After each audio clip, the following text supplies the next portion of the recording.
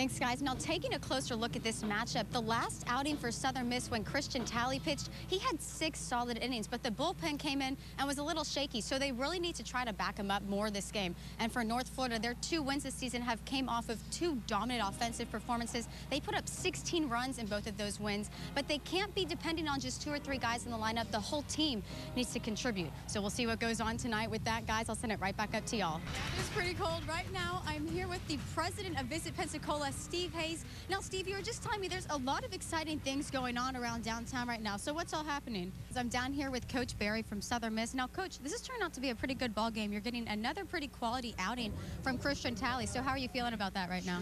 Well, you know, right now he's doing well. And did that kind of change your game plan at all, preparing for this game with the winds and how the weather is right now? I don't think so. You know. Well, thank you so much, Coach. Good luck the rest of the game with that, guys. I'll send it right back up to y'all. Yeah, thanks, guys. Now I'm here in the North Florida dugout with Coach Laval. Now, it's turning out to be quite a pitcher's duel. How are you feeling about the performance you're getting today? Well, you know, it's okay. And I know Ronnie has said multiple times in this broadcast that Christian Talley is one of the best pitchers in the nation. So what are you telling your guys to kind of break through this pitching and get on the board? Well, we've seen a number of guys like him. Thanks, guys. I'm here with North Florida starting pitcher Tyler DuPont. Now, Tyler, this was your first career start. You almost threw a complete game. You have only allowed 1 run, 7 hits, and you only had 1 other appearance this season, and you only pitched for 2.1 innings. So how are you feeling right now coming out with this dominant of a performance? Yeah, I'm pretty. And you really seem to have your command all night. What was working for you?